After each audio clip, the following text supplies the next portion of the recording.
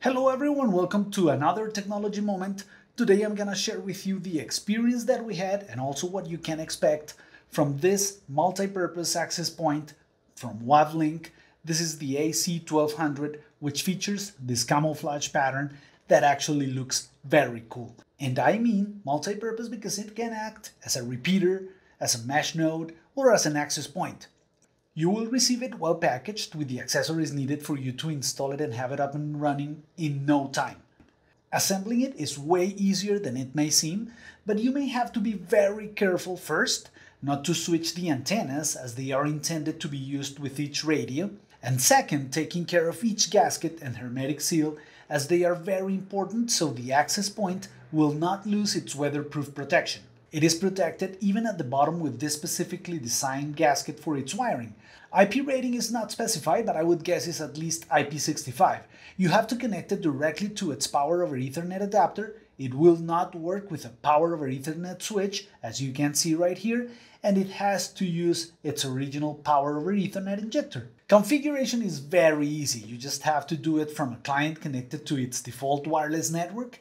I hard reset it a couple times just for testing purposes, and both times it went straight to its configuration page. Our advice is not to leave this smart DHCP feature active, as you can see here on screen, as it may be of conflict in some networks, and some clients, even in the wired network, may lose network access. So I would just disable it. After that, menus are very intuitive and the interface is fast. Provisioning of the device is also fast, so changes are applied in a matter of seconds. I just wouldn't pay attention to the user's guide as wiring explanations are just so confusing. Just note that right here you can connect the power over Ethernet network, and right here you can connect any other device that you need network access from. It might as well be another access point, a laptop, or even a switch. Are you gonna be able to use it without these antenna angle holders? Sure, and about that, we've always argued how important in some cases the angle of the antennas is. So it's really up to you in your particular environment if you decide to use it or not. Antenna angles severely affect the coverage pattern of your Wi-Fi signals. As usual, we put ourselves to work and test this unit, and actually connectivity as well as stability, which is as important, was outstanding. Let me show you. First, we're gonna test how it goes from this location, which is about 15 meters from the building, and the access point is about 10 meters inside, and there is a couple light walls between us. It features, and we were able to prove it, high power radius and high sensitivity. As we recently noted, again, it's not enough that a given access point is able to transmit at a high power, but also it is important that they are able to listen to the most distant clients. We've already used it for quite some time as a repeater and an access point. A recommendation, as always, when deploying mesh networks is to use the same hardware for all the nodes. However, the manufacturer claims that you can mesh these with compatible models featuring mesh buttons. As a repeater, the Wi-Fi signal, speed, and stability is gonna be that of the source signal. Hence, the importance to place the repeater, or a mesh node, where the source signal is still good.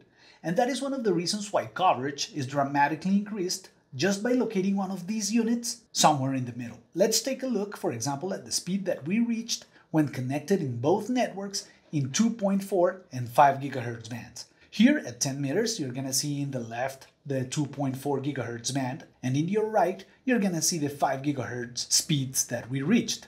These are the speeds that we reached at 60 meters, with line of sight, of course. And this is the speed that we reached at 100 meters. We even tried going further. Remember that this is having a line of sight, so it is important, as we said last time, for huge coverage of open areas. Okay, and right here, this is one test that we thought it was not gonna pass. Not only because the access point is behind those trees, but it is about 90 meters behind it. As for stability, we do not have anything to highlight. We didn't experiment any disconnections, but if such things were to happen, the access point features an auto reboot programming, which is something always very handy. Okay guys, I really hope that this video is as informative as it was intended. Please keep in mind that the idea with our videos is to help you make an informed decision. See you next time.